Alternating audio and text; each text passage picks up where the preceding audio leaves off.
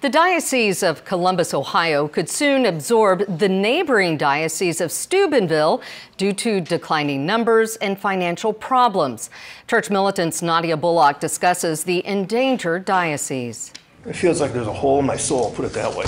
Earlier this week, Bishop Monforton of Steubenville announced a merger is underway with the Diocese of Columbus. There has been a 45% decline in mass-goers from 1990 to 2019, with fewer than 30,000 Catholics in the Steubenville Diocese. There are only 36 active priests, half are age 60 or older, and just 5 seminarians. Monforton told Crux, "If our numbers keep declining to a point of 10 years from now, can we even exist?"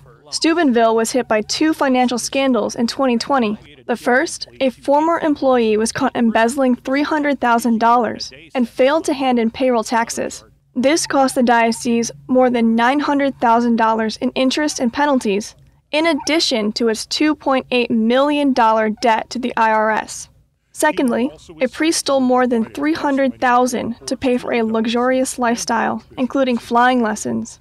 The benefits of the merger, Monforton believes, are more resources, more personnel. It's able to absorb the impacts of the economic downturn much more than us.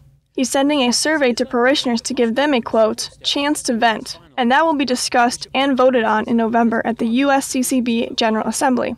All that information will go to the Holy See, and then a decision will be made by Pope Francis. Columbus Bishop Earl Fernandez is considered one of the decent bishops, previously speaking out on ordaining gay men as priests. Steubenville falling under this domain could possibly be a positive. Nadia Bullock, Church Militant Evening News, Detroit.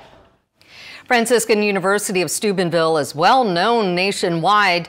It has a reputation of being authentically Catholic, and it hosts youth conferences during the summer months.